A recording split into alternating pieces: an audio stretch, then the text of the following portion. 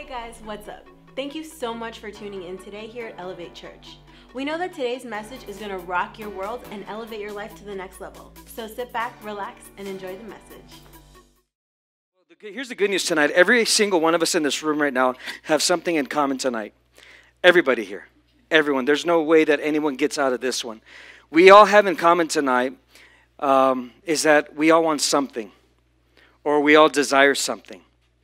Or we all have been praying about something. Like we heard tonight, someone is believing for something specifically, Erica, right?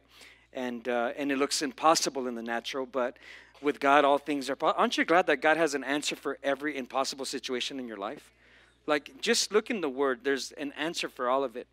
And I know that there are people here that are either wanting or believing or standing for healing, clarity, maybe some purpose. Maybe you feel like you're just aimless and you're just really not focused and not seeing purpose. Maybe someone here is looking for a prayer to be answered by God. You've been waiting and praying and waiting and praying and waiting and praying and that's probably many of us right now, things that we're praying about. Maybe you've been believing God for you having the courage, the wisdom, the how to remove things out of your life that are not benefiting you. You know, fears, anxiety, trust issues, forgiveness issues. I don't know. This is popping, so can we fix my mic, please? Stephen? Thank you. It's just like popping. It's like going blop, blop. And, or there's people here that want a deeper relationship with God. You know, you're just like, you're coming here, you come to worship, and you're like, yes, I want more of Him. I want to know Him deeper. I want to know a different angle of Jesus. And that's my hope. Every single week when I prepare my messages, I always pray, God, give me another angle to preach your word, Father. Not mess with the message, because the message does it. Listen, God's word is powerful. He doesn't need my help.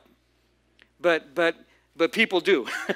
You know what I'm saying? So I'm like, God, show me an angle where I can connect with people's hearts, Father, so that we can look at the scriptures and say, wow, okay, I've never read it like that. And so I pray for it. So that's something that I'm always wanting. I'm constantly asking God, also, God, I need a next level in my life. Anybody ready for a next level in your life? Like, come on, aren't you like tired with the old you? Like, that same old you. Like, you know, God wants us to remember or to be reminded that He created us by design. And what do? We default back to the old person. God designed you to be amazing, creative, awesome. And I also know that God wants every single one of us here to get better. He wants us to grow. He wants us to progress. You know, I love what Felicia was saying. I didn't know she was, going to say what she said tonight, but that's exactly where my sermon's going tonight, about the promises of God, because we hear too much promises. Do you realize that the whole Bible is a book of promises? I mean, if you're saying, well, I don't have any promise. Sure you do. You just haven't opened the book to look for them. It's a promise book. Do you realize that there's over 5,000, it's like 5,200 something prophecies, 2,500 and something of them have already come to pass? That means that there's only 2,000 plus prophecies that have yet to come to pass before the return of Jesus Christ. We have to look in the Bible, and we have to start looking at what is the promise of God concerning my situation. What is the promise of God concerning my healing, my family, my health? What's the promise of God concerning my wealth? What's the promise of God concerning my purpose? What is the promise of God? And God wants us to experience Him in a fresh and new way. Why? Because He wants us to step into a promised land. Every single one of us. You have a promised land. Look at your neighbor and say, you have a land that you have to step into. Okay, let me see all my single people. Lift up your hand. If you're single, lift up your hand. Come on, let me see all my. Now wave it in the air because you really care, right? Like, because you're like, I hope someone sees me tonight. Right? Yeah. Well, listen, you know what your land is? I'm sure 90% of the single people would love to get married. Yes or no? Oh. Okay. Well, then you have the land of no. That's cool. But some of you have the land of yes. And how many want to step into that land if you desire to get married one day? Well, obviously it's like, hello, that's a land. And you have to step into that land. How many desire to own their own business one day? You want to be the most, not just be an entrepreneur for the rest of your life, right? Someone that's always just saying, I'm an entrepreneur, but never launches anything. I don't like that word. How many want to land their business? Let me see that. Okay. Hello? Do you see how there's a promise for you? This is where you engage and say, yes, Pastor, yes. Or just say amen. Yeah, just, yes, okay, God, okay, good deal. I know you're used to my wife. She's all sweet and everything. And don't do it. So listen, there's a promise for all of us. Whatever you're believing for is your land. And you have to step into the land. It's not an option. It's not a suggestion. It's a promise. And God wants us to step into this promise, land. But how many know that many times the reason that we do not step into the land is because we spend more time in the desert than we do walking to the land? Isn't that what happened to the Israelites? Just wandering around the desert. Remember, they're walking around the mountain. Remember that nice song about the mountain? What's that song? Does anybody remember how that song goes? We'll be going, coming around the mountain. Yes, we've...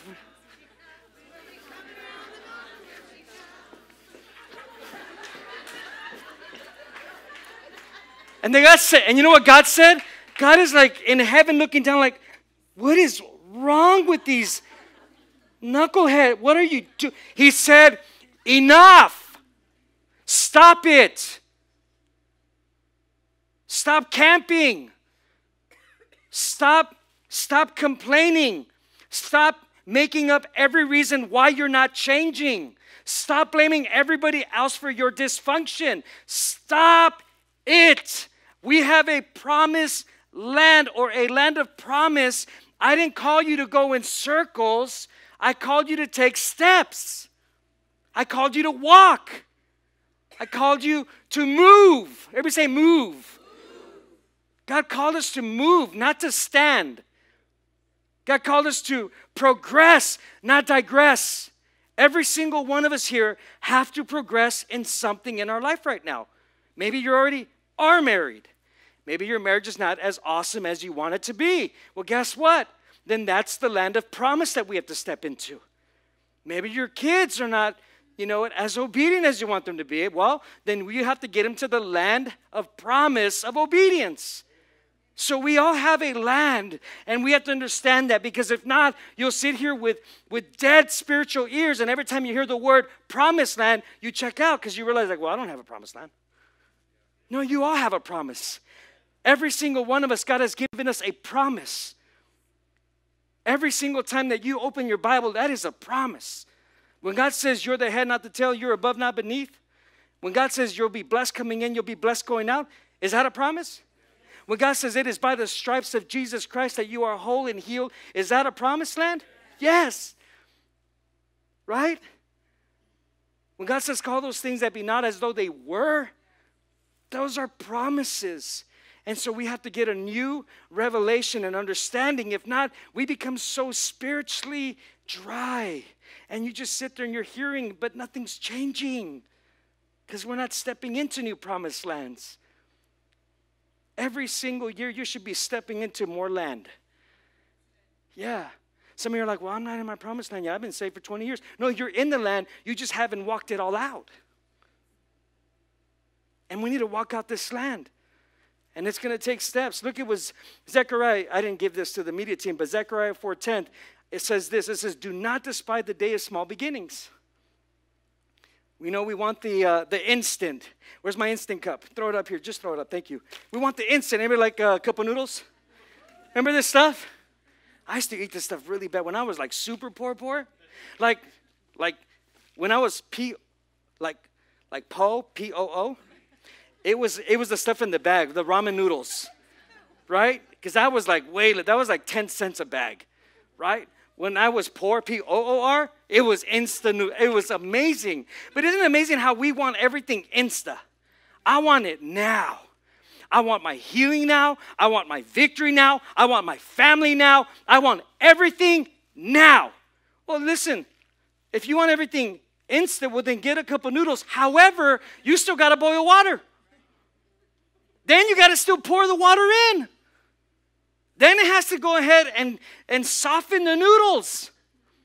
Then you have to eat it. Then you probably didn't know this, but it takes 3 days to digest these kind of poor stuff. This stuff is bad for you. Don't eat this. It sits in your intestines for 3 days. That doesn't sound like instant, huh? Anybody want instant? No, anybody want this right here? Yeah, you want it?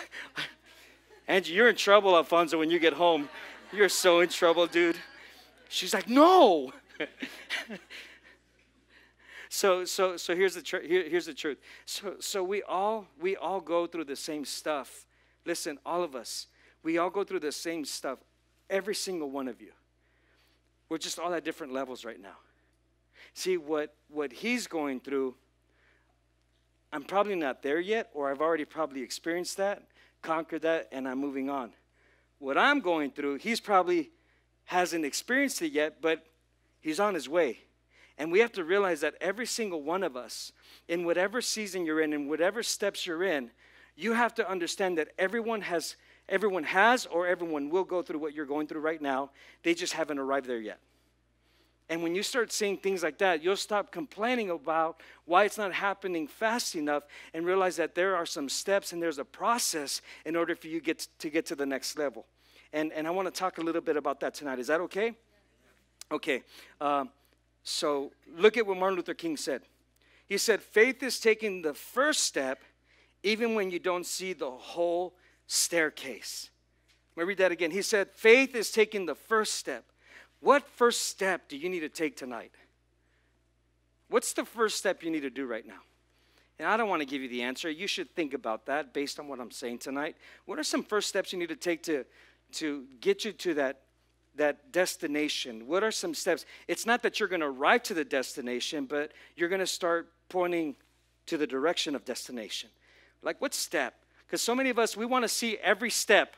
And we see Dr. Martin Luther King, someone who loved God so much. And when he made this statement, this is so profound. Faith is taking the first step, even when you don't see the whole staircase. When God gives a promise, he doesn't give you the whole thing. He'll give it to you in pieces. Every bit of it. It's always in pieces. When God gave us the vision for Elevate Church, let me tell you something.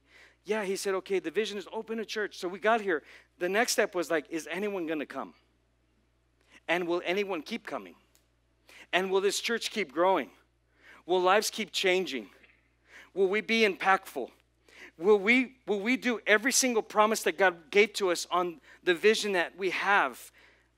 And you start, and if you're not careful, like what I was sharing during worship, you can become so overwhelmed that you stop moving, because when you start thinking about everything that needs to take place, you start kind of giving up before you even take the first step.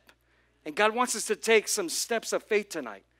Look at what Exodus 23:30 says. It says, little by little. Everybody say little by little. That's what the message is about tonight.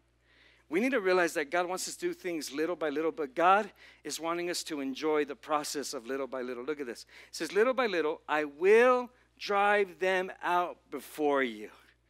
What does that mean? That means that there was something or someone that was getting in between the children of Israel and their promise. And right now, whatever promised land you're trying to step in, let's just take the single, I want to get married. And it's been forever. And you've been like praying for this for like 5 years. And you're just like so angry because you're not married yet. Well, you know what? Between you and the gap of your promised land is probably a process that you have yet to begin to address. And that person could possibly be you. There's some things you haven't addressed in your personal life. It's not that you're not attractive. It's not that God doesn't have the mate for you, right? The spouse for you. It's that maybe, just maybe, you haven't taken the steps to start the healing in your own personal life, because God forbid that. Aren't you glad that God hasn't answered all your prayers? Because some of you have prayed like for, the Fabio Licious and, Sister Goody, whatever. And then all of a sudden you meet, and then you really meet them, right? You really get to know them. And then you're like, oh my God, who is this person? but you pray like this is the one, and it doesn't end up being the one, and you're like, what was I thinking? And aren't you glad that God did not answer that prayer right there? Like you start thinking about stuff like that, or you get linked up with someone you're about to start doing business with, and then things start falling apart, and you're like, oh my God, I didn't realize that this person has a lack of character. And so you have to understand that when God does something, he does it little by little.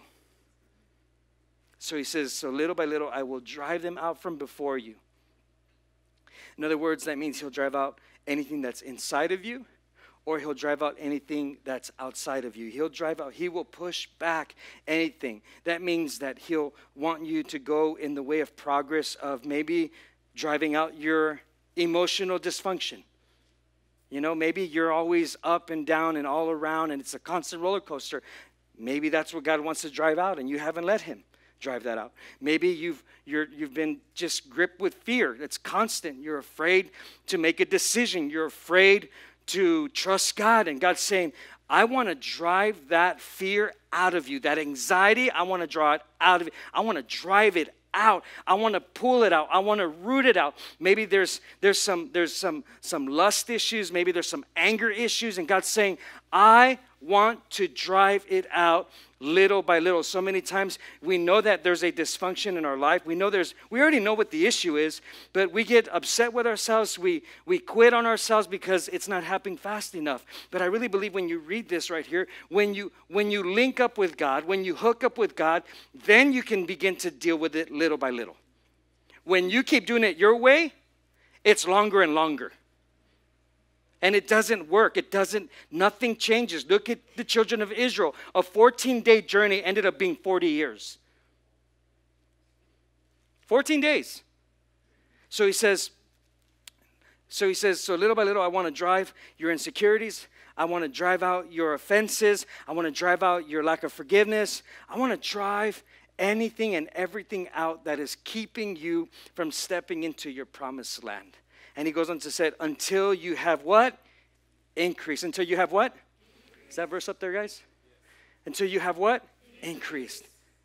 So do you realize that God wants the land more than you want it? That's the sad part, huh? That God wants it way more than you want it right now. Like some of you are like, oh, wow, I do have a promised land. God's like, man, I've been trying to tell you this. I have something special for you. I have something unique for you. You know, I want to bring increase into your life. I want to bring increase into your marriage. I want to bring increase into your workplace. I want to bring increase into your bank account. God wants to bring increase to anything and everything that you touch. Wouldn't that be awesome that anything that you touch just prospered? Like anything. You prayed for someone, they got healed. You know, you go to work, you start a new job, man, you get promoted. Right? Like, wouldn't you want that kind of increase? You go to school and you've been out of school for a minute. You go there and all of a sudden you have increased wisdom. You actually understand more. Like, it's interesting. I went to 6 high schools, bad boy, didn't go to college, didn't do any of that stuff. I'm self-taught. I'm self-motivated. So I'm a big reader. I read. I learn. And it's interesting that today I know more than most college students that are in college. And I'm shocked. I'm like, how does that even work? I'll tell you how. The Word of God. The Word of God will renew your mind, and of course, you apply yourself. Right? You got to be a fat Christian. Yeah. You got to be faithful, available, and teachable. Look at your neighbor and say, are you fat? Yeah. Yeah. Yeah. Are you faithful? Are you faithful? Are you faithful to the promised land? Are you faithful to God's word? Are you available? Or are you always making excuses? Are you teachable still? I know so many Christians that, my God, you're trying to give them counsel, wisdom, and it's this, I know. It's like, then why the heck do you even ask me if you already know? So you have to be teachable. You have to have a teachable spirit. You have to keep growing in the things of God. That goes for all of us here. And so he says, and so I want to drive all the, he says, I go before you, and I'm wanting to drive all them enemies out. And we know the story of this. This is the children of Israel going to the promised land, and that all the enemies coming against them. And he says, until you have increased and you inherit the land. Don't you wish you had like a rich grandparent? Like just filthy rich, and then when they pass away, they left you an inheritance? Like, I don't have any of that, but I'm like, Lord, just find someone, Lord, and just give me someone that will leave me an inheritance, something.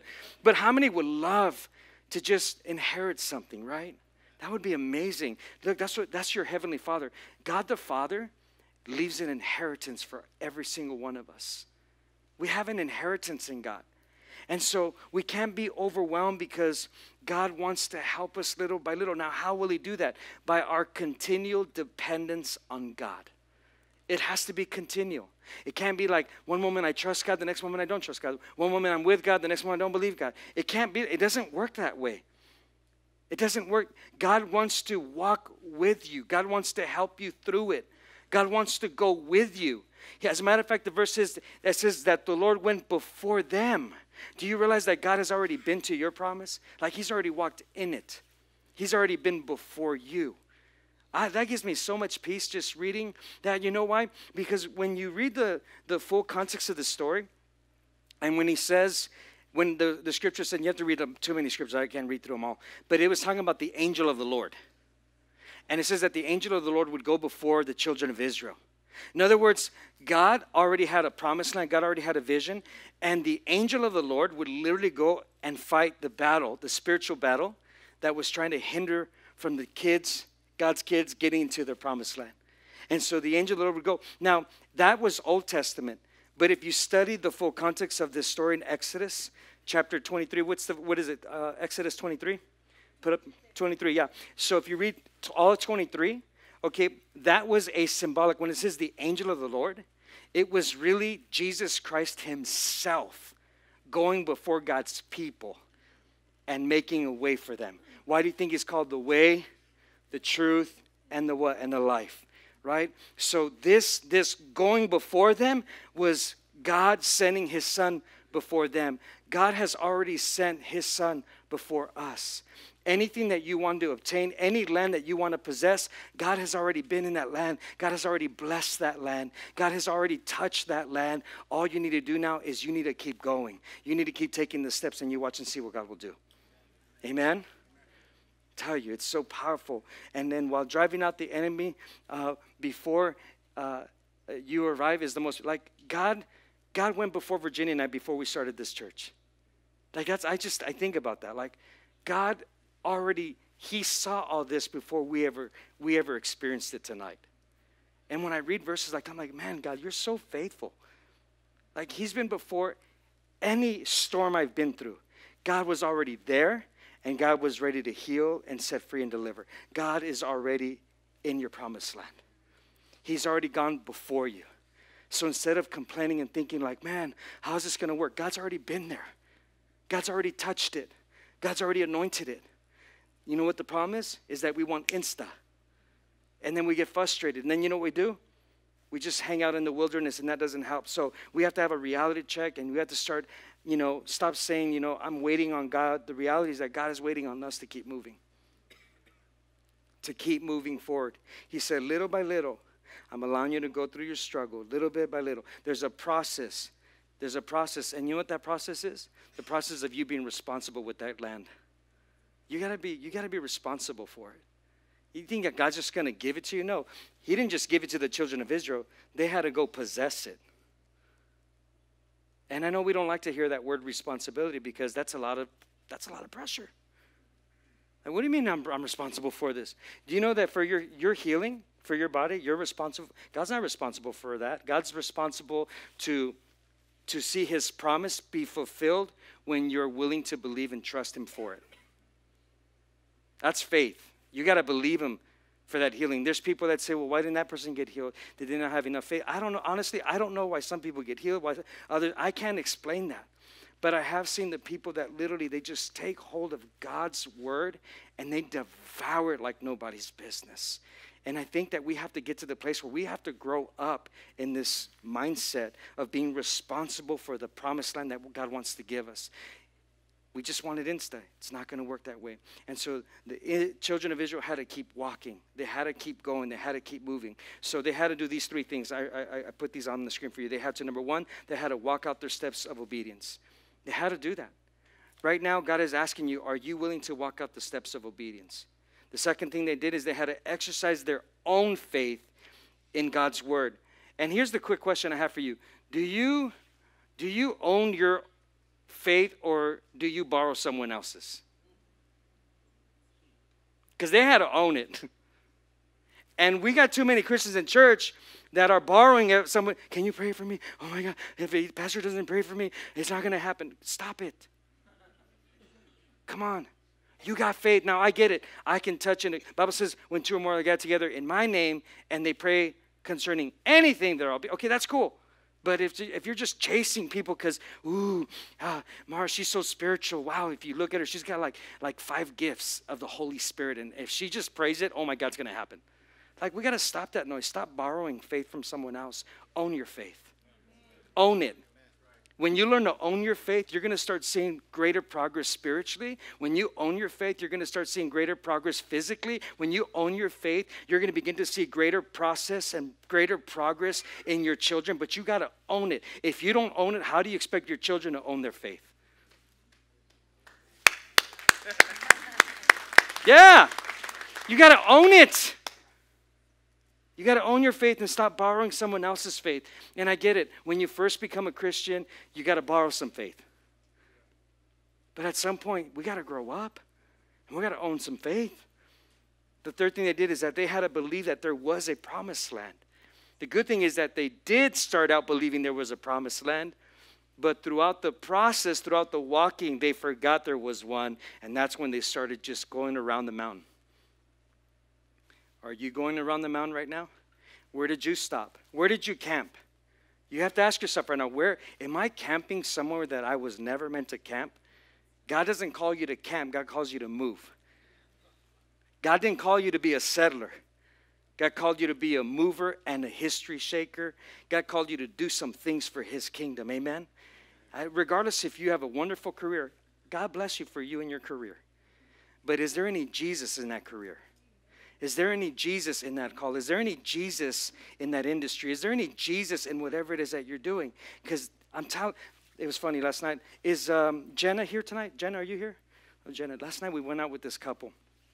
They work a lot, so, but I'm sure they would be cool, me sharing this. So we were having dinner last night with them, hanging out, her and her husband, and they saw some friends, and, you know, they're like, hey, and they're like hugging her. They're like, hey, and they're like, oh, here's our pastors, whatever, right? And then they're like, oh, yeah, what do you guys do? Oh, we're here for the bar. And so they go to the bar. And you know, at this restaurant, it's a lot of seats. And then there's the bar. And we happen to be in the bar area. Not that we're sitting at the bar, but we're sitting next to the bar at the dinner table. But anyways, this woman had like this big old, thing going on. She's an actress, and she was about to do a movie in 3 more weeks. And she injured her knee and just started talking about it. And I'm hearing her say all this. I'm thinking, man, this is going to be amazing. This is awesome. And so I told them, like, hey, before we leave tonight, we're going to pray for her. And they're like, right here? Like, yeah, at the bar. And so as we kept eating, talking, and everything, and we were getting ready to leave. And then, you know what, the husband, he had to go to work that night. And I'm like, oh, we can't pray for her right now. But then Jenna's like, no, we're going to do it. And so she goes, hey, how's your knee doing? And we just went for her, like, you know what? I just want you to know that the Father loves you, and he wants your knee healed, and he cares about every little part of you, and God wants to do something special in your knee. This woman just starts busting out in tears, crying like a baby. We start praying for her at the bar. You know how she said it, like right here? Like, yeah, right here. I mean, you're sitting there, right? Might as well just go for it right here. And I'm telling you, the love of the Father hit this woman so hard that she could not stop hugging my wife, couldn't stop hugging them, couldn't stop hugging me. She's hugging, and she's like, you don't even know what this means. You don't even, see, she had to believe that God also, whether she had Christ or not, which she didn't, that God also had a promised land of healing for her too. Amen? What am I saying? You're responsible to help others reach their promised land too. It's not just about what you want. It's about what am I doing for someone else to reach their land through their process. Amen? And so the next step is going to be her coming to Elevate Church. It'll happen soon. But we have to realize that this book has so much. Look what Hosea 4:6 says. Hurry up, we got to get out of here. It says, my people will be destroyed because they have no knowledge of me. You have refused to. Now, I looked up the word refuse in the Hebrew, Greek, and all the deep, and you know what it means? To refuse. It's just rejected. So deep. I know. I was like, wow. You push back. You're always pushing back. You push back. It's like, well, prove to me that you're real, but you push back. How's that going to work for you? God wants to show himself raw and real. God's done with the push back. God wants to drive through and drive out. That's what God wants for every single one of us. But he says, my people are destroyed for a lack of knowing me. When you don't know him personally, that's when the destruction comes for you. When you know him personally, that's when healing comes. That's when breakthrough comes. That's when empowerment comes. Why? Because he is all power. He's everything you need. And he says, and you have refused to learn. What does that mean? That means that you stop growing. And God does not want you to stop growing. God wants you to keep growing. God wants you to keep going. God wants us to keep progressing. But the only way to do that is we got to learn Jesus more. We got to be in this word more. We got to understand what he wants to say to us. And once again, it's not instant. It's a process constantly, whatever it is that you're believing for. Quickly, 2 Timothy 3:16-17, and then we'll close with this with a little illustration. It says this, every scripture, everybody say every scripture. Are you guys okay tonight? Okay, very quiet, but it's okay. Every scripture has been written by who? Okay, so back then, you had the angel of the Lord that would go before them and help them and do stuff. Okay, but now, look what we have. So every scripture has been written by the Holy Spirit. The breath of God. Wow. Wouldn't you love to just have a little bit of breath of God on your life right now? Like maybe you're gasping. You're gasping right now. You're just, your faith is just, it's not as potent as you want it to be. And it's just dragging, kind of like, just bored. Stop blaming the church for boring, huh? You're boring. No, seriously, yeah? Look at your neighbor like, it's really us. Just look at them. Just say that. Help me out, will you? Just say, I think it's just us. We do. We get boring, don't we? We get so, I want to be around people that are, excited. That are telling me, like, hey, man, guess what? This is what I'm doing. Not like you have a season of, things are happening. There's a season of nothing's happening. That's so boring, right? You want to be around people like, man, what's going on? What's happening in your world, right? Tell me, what are some new testimonies? Get me stirred up, share some things that are happening. Not that, how are you doing? Oh, it's good. It's the same. It's you just want to turn away and walk away. We get so complacent, guys. We can become so complacent and so comfortable. And, man, we got to keep this thing fresh. And the only people responsible for fresh is you and Jesus. Nobody else. It's not your spouse. Your spouse doesn't keep it fresh. You keep it fresh with God. You keep it fresh. Boring comes in when we stop knowing him.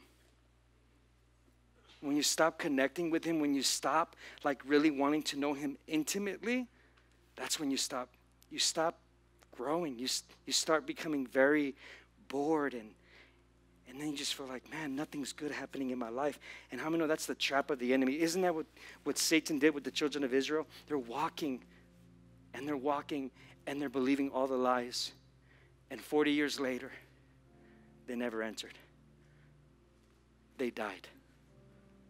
How sad for you and I to die and not accepting the fact that God had a beautiful land, a promised land for your life that you never got to see. You got to stop. He says it will empower you by its instruction and correction. Look at what the Holy Spirit does through the word.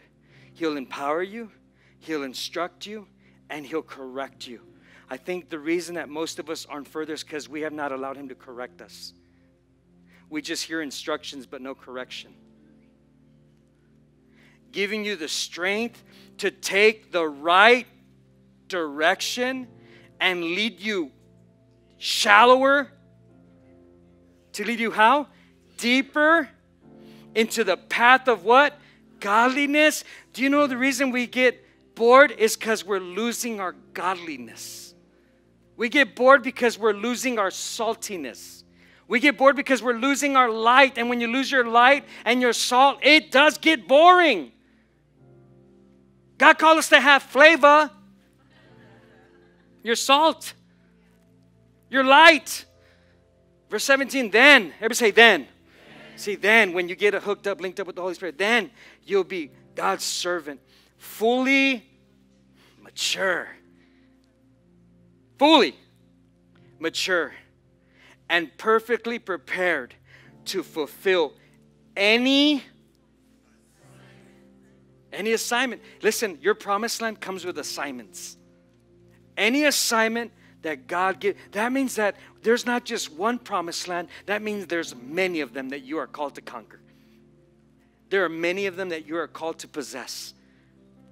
He says, because if he's saying, I have an assignment for you, that means that there is a process of you walking it out with God. You must walk out with it, with God. So there's two things that this scripture tells me here in this verse. Number one, God gives the resource before he gives the assignment. God gives the resource before he gives the assignment. And number two, the greater the assignment, the greater the assistance. That's what I really believe. The greater the assignment, the greater the assistance. And I remember when I first came to Christ, I went to church and I saw like all kinds of great Christians in church, and they were just like so gifted. Like they would pray for people and people would like fall. I'm like, wow. Like, did they push them? Like, what'd they just do to that person? Like, why are they being so violent, you know? And like, I was a radical, saved Christian. Literally, I went from like Saul to Paul. I was like, anything that I was reading, I just wanted to do. I tried walking on water in my pool at the apartment complex. I did. I tried it. It didn't work. But I tried it. I did. I'll never forget it. And I was like, God, if you called Peter, then you can call me. Call me now. And I'm like, I thought I heard his voice, come. And it was my head. It wasn't his voice. You know, and I literally just sank, man. And so, you know, but then you start looking at a lot of other people and Christians. I'm like, man, why are they so good? Like, it's like, let me get you two guys. Come up here and let me come up here too. Yeah, just stand up here. You know, I would look at these people and Steve will get up here and I'd be like, man, because how many gifts of the Holy Spirit are there? 9. They got another word. Okay, so I'd be like, man, this guy's got like 3 gifts. Like, good Lord, like he's awesome. And then I'm like, oh, but this guy's got 4. And then, whoa, she's got like 7 gifts of the Holy Spirit. And then you started numbering people like, wow, how does she do it? She's got 9. And so you start comparing yourself based on what other people have, and you fail to realize that you have all the gifts of the Holy Spirit for every assignment that God gives you. And so many times we just look and we look and we look and we chase and we chase and we chase. We want that next word. We want that next prophecy. Nothing wrong with all that. I love all that stuff, okay? But man, let me tell you something. The Holy Spirit lives inside of you, and he wants to help you in every single season of your life. The Holy Spirit wants to reveal God himself to you, but that only comes through the Holy Spirit. And we need to stop looking at people like numbers, like, wow, you have more gift than him and he has. Let me tell you something. We all have the same Holy Spirit, and if we have the same Holy Spirit, then we have every single gift. Go ahead and be seated. What does that mean? What does that mean? I'm going to take this off. This thing's like falling off. So here's the Holy Spirit. The Holy Spirit is like a tool belt. I don't think everybody operates in one moment in all 9 gifts of the Holy Spirit. I believe that the Holy Spirit will give you whatever it is that you need, whatever gift, whatever is going to help you accomplish that assignment, the Holy Spirit will give it to you. Put up my verses, please, in 1 Corinthians. Look at this. It says, and each believer is given sometimes continuous revelation by the Holy Spirit to what? Not just himself, but what? Keep going. For example, the Spirit gives to one the gift of what? The word of wisdom. To another, the same Spirit, he gives the gift of what? The word of revelation and knowledge. And another one, and to another, the same Spirit, he gives the gift of faith. Do you realize that faith is also a gift? Like sometimes, you know what? We all operate in faith, obviously, because God said he gave us all mustard seed faith. But do you realize that there's such thing called as special faith? Like some things require special faith. Like your faith is not enough. You need Holy Spirit special faith in order to accomplish whatever it is that you need. And to another, the same Spirit gives gifts of what? Healing. And to another, the power to work what? Miracles. What in the world? You mean I have the gift of whatever assignment is given to you? God has equipped you with every spiritual gift. Because think about this. Okay, this ain't going to work. You know why? Because this is not a nail. It's a screw. So what do I have to do? The Holy Spirit says, okay, Mauricio, you need that gift. Right? Okay, let's say you had other things and you had, let's say, no screw gun at the moment, but you had a screwdriver. So the Holy Spirit will give you a screwdriver. So every single gift that we have by the Holy Spirit, God gives those gifts in order for you to accomplish your assignments. The reason we don't accomplish those assignments is because you don't know you're gifted. You don't realize what's inside of you. The reason the children of Israel never made it to the promised land is because they never realized that God was with them every single step of the way, even though he provided for them every step of the way for 40 years. So it wasn't a matter of that they were failing God. It was a matter of that they were not changing their mindset about God. You have to come back to the Holy Spirit. You need him. Let's keep finishing this. And to another, the gift of discern, to discern what the Spirit is speaking. And to another, the gift of speaking in different kinds of tongues. And to another, the gift of interpretation of tongues. Remember, it is the same Holy Spirit who distributes. Who what? Distributes. Who also what? Activates. And who also what? Operates these different gifts. Who operates them? So stop putting the pressure on you. When we prayed for that woman in the bar, you think it was like, oh, Pastor Ruiz has come to save the day. Praise God. Finish your drink, lady. I'm going to show you a deeper buzz. And his name is Holy Spirit. No. You're just the person, the body that God has placed the assignment on. The rest, the pressure is on God. What he needs from you is full dependence of him and full obedience of him. And the rest is up to him. It's up to him. This church is hard. Doing this Elevate Church is so hard. Oh, it's sometimes so stressful.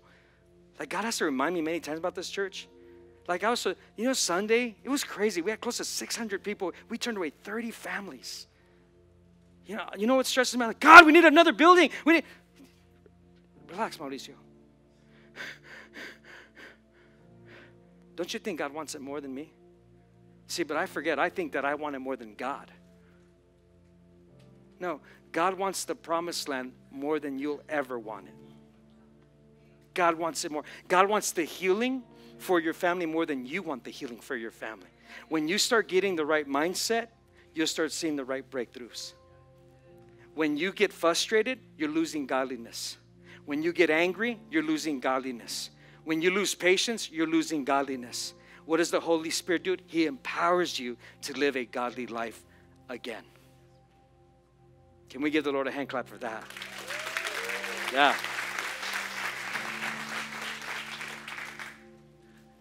So, go back to your first love. What assignment has he given you? That you have been doing it in your own strength, and not realizing that the same angel of the Lord that went before the children of Israel and who drove back and drove out the enemies in order for them to possess and to inherit. And obviously we know that only two inherited the promised land, Joshua and Caleb. The rest, the 14 million, they all died in the desert. So you can be the 14 million, or you can be the two that says, as for me and my household, we're going to possess this promised land. And you go for it. And you're anointed and appointed. And some of you are double jointed. But whatever it takes, stop being so mundane. And I say that with all love. Wake up. Go lay hands on someone.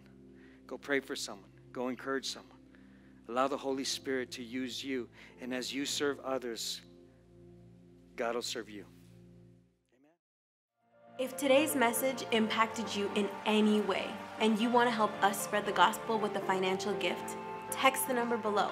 And we know that someone's life will be changed the same way that yours was today.